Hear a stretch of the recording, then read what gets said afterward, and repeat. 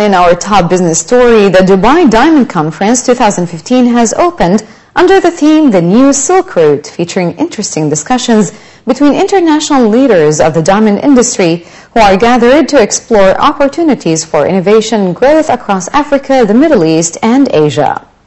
On this occasion, the executive chairman of the DMCC, Ahmed bin Sulayem, said that the Dubai diamond trade has grown from around $5 million since its inception in 2002 to a value of $30 billion today, which shows that Dubai has transitioned into a significant international diamond trading hub over the past decade. He added that the two-day conference will provide an opportunity to discuss the growing importance of the trading routes between Africa, Dubai, and Asia, which will benefit Dubai's position among the top 3 diamond centers in the world. The Dubai Diamond Conference was attended by more than 500 delegates who, among other things, discussed $18 billion of non-oil trade between the UAE and Sub-Saharan Africa, the UAE's membership of the African Union, and the growing diamond trade. We have already the expertise. We've achieved a lot in such a short time.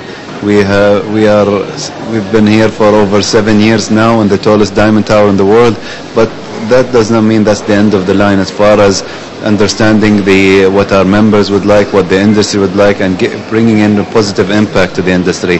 And the conference is one of the ways of getting those, fleshing out the best practices and new ideas. And you have all the experts on the panel discussing specific issues.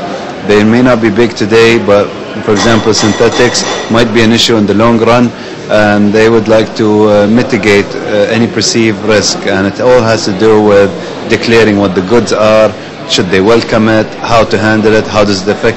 It's more of an understanding, saves a lot of time. And in the conference, what a lot of these attendees as well value is networking and catching up. Dubai is in the business which is going from west to east more and more. Consumer demand growing in India, in China. Dubai is an ideal location.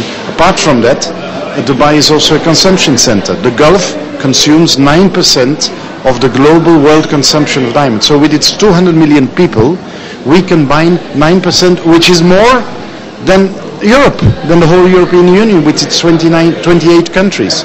So it all looks quite good. There are, of course, always some challenges, weakness of the euro, the ruble, oil price which is low, that affects the market, let's say on the short term, but the long-term perspective is excellent, cannot be better.